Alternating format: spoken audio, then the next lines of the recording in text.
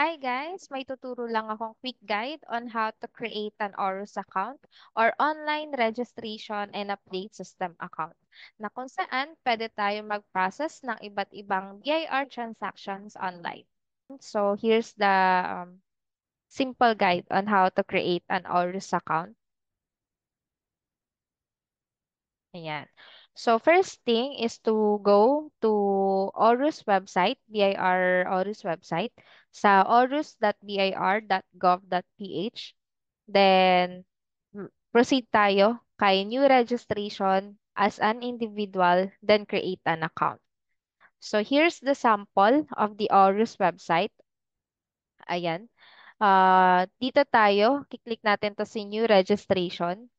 Once clinic natin si new registration, dalawa yung lalabas, as a non-individual and as an individual.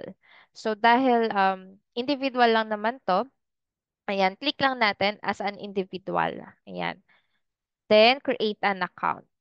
So once clinic natin yung create an account, mapupunta tayo kay create an ORUS account. Ayan, dito.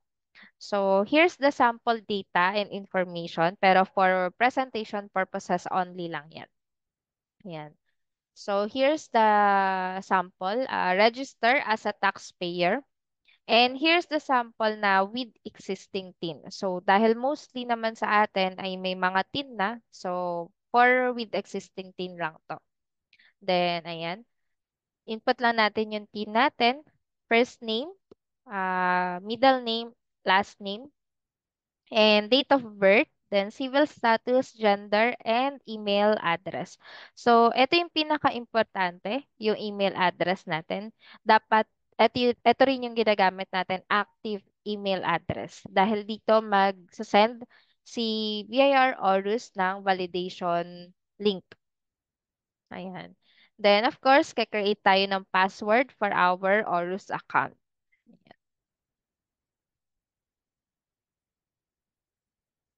Ayan. So, click register after natin ma-double check yung mga details na nilagay natin.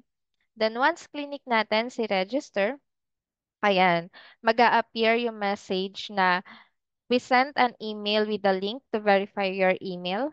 Please validate your email by clicking the link. So, mag-i-email na si BIR Orus sa email natin, sa active email natin. And once na-clinic natin yung link, ayan, meaning validate na yung email natin and at the same time, pwede na tayo mag-login kay BIR Orus or may access na tayo gamit yung email address and password natin. If you are a freelancer at meron kang concern or question regarding freelancers BIR registration and freelancers tax compliance, comment mo lang yan at sasagutin ko yan.